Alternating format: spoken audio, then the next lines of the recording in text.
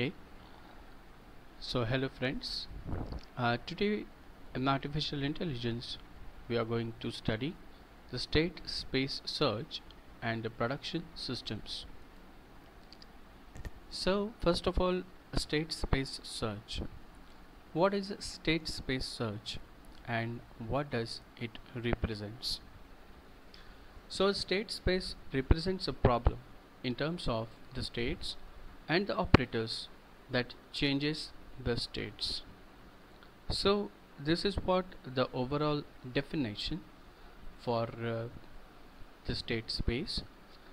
A state space consists of a representation of the state the system can be in.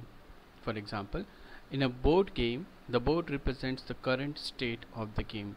For example, if you are playing a chess and just in the middle of the game you become thirsty and you want to have the water as well as a coffee.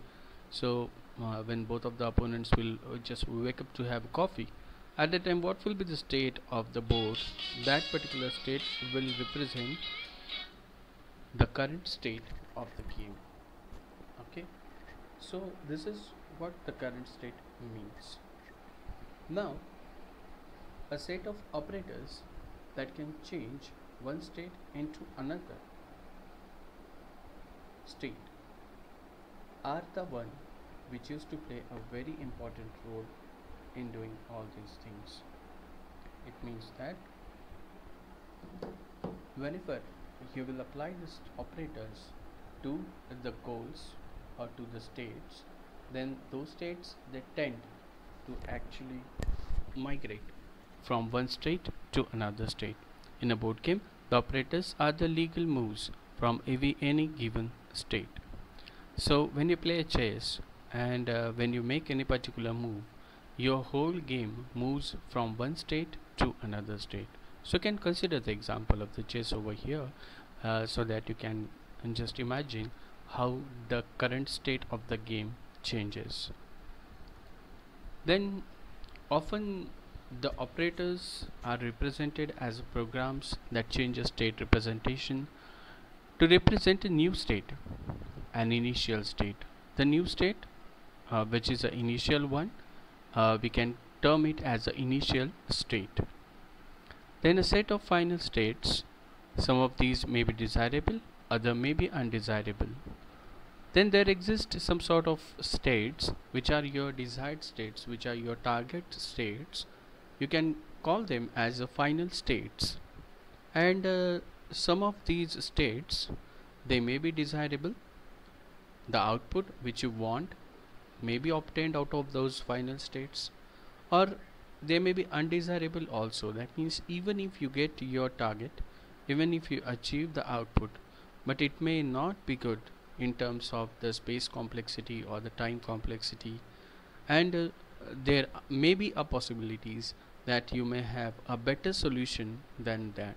In that case, the output which is obtained is an undesirable one. This state is often represented implicitly by a program that detects a terminal states.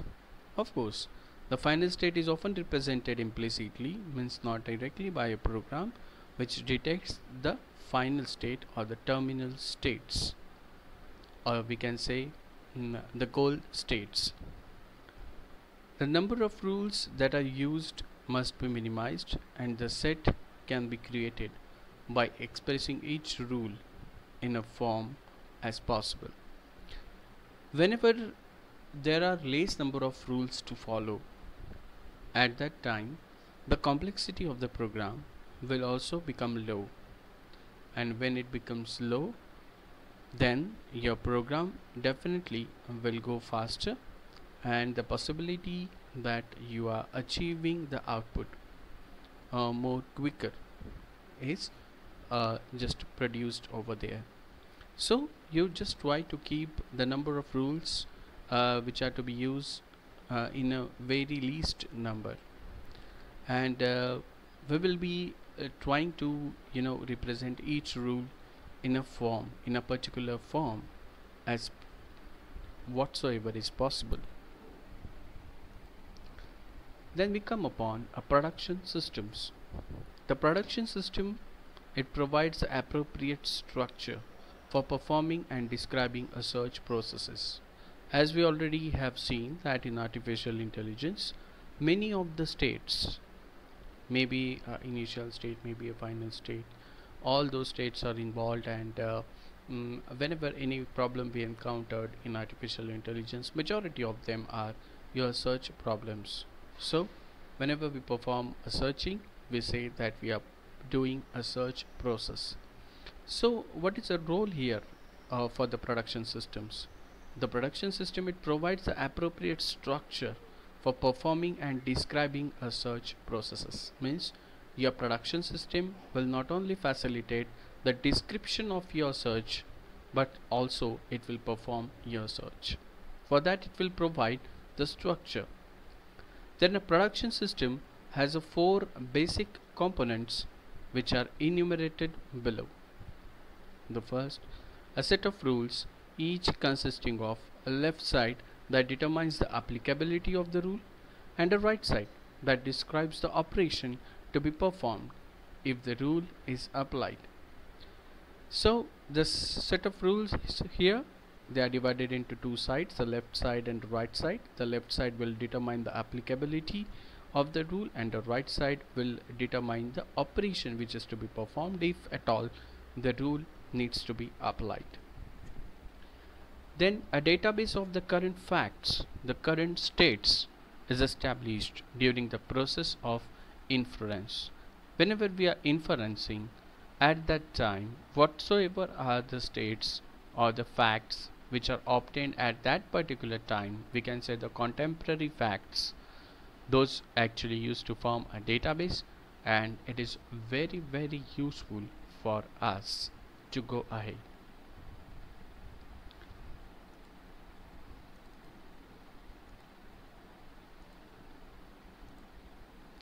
Then we just come upon with the control strategy. So before control strategy, we just have found that the production systems are the one, that will describe and that will facilitate the execution of your overall search process to obtain the goal state or your terminal state. So then what's the role of the control system over here?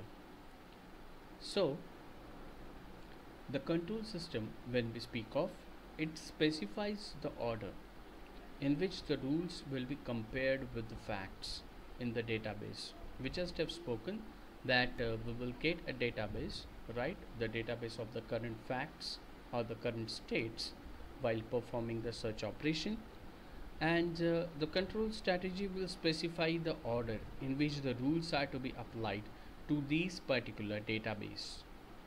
Okay, so the control strategy, the main function of this is to specify the order in which the rules are to be compared with the facts in the database.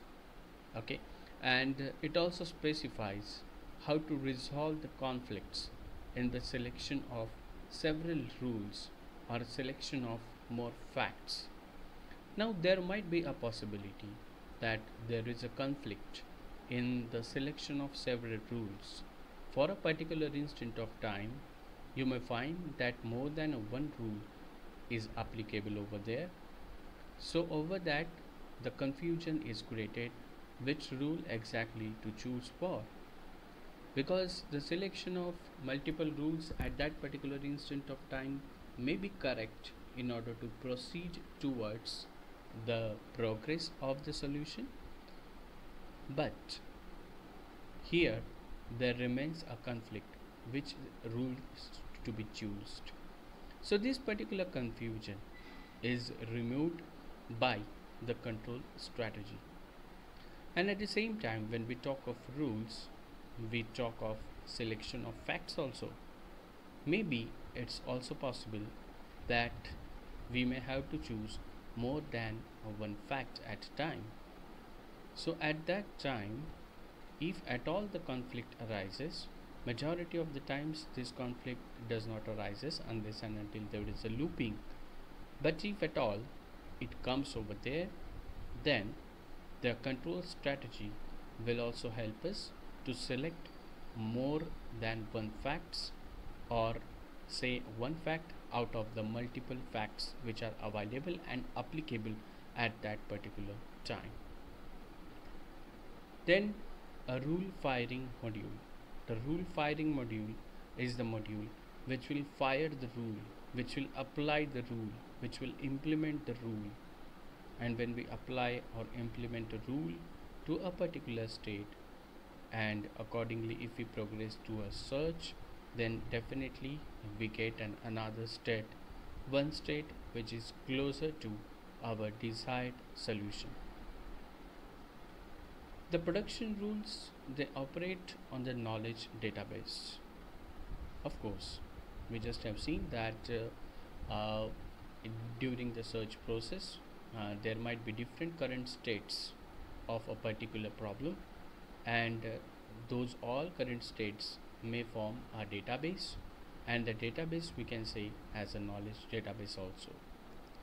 And at the same time, if you want to take some another meaning of this, then this knowledge database can also be considered as the knowledge database, the background knowledge database. This knowledge is nothing but your background knowledge which is required in order to make our search more fruitful, in order to decide the rules, in order to apply the rules and proceed towards solution.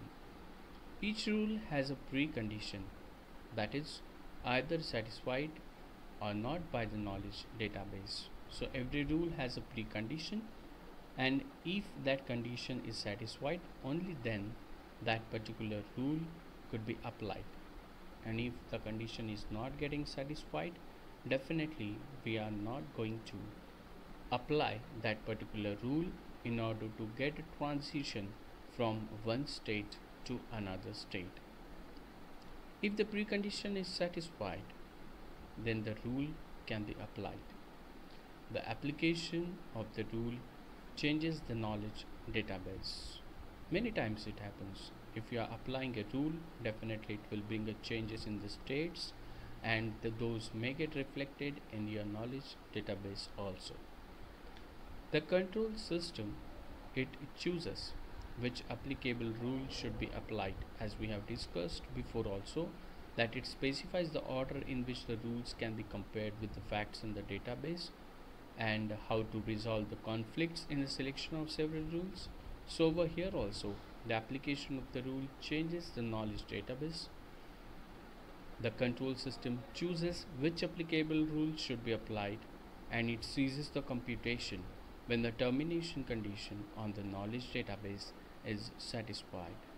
So whenever the termination condition on the knowledge database is satisfied, it means that we have arrived at our solution, and hence there remains a great meaning to cease of computation. That means we will stop computing, we will stop going ahead, because we have obtained our desired solution. Thank you.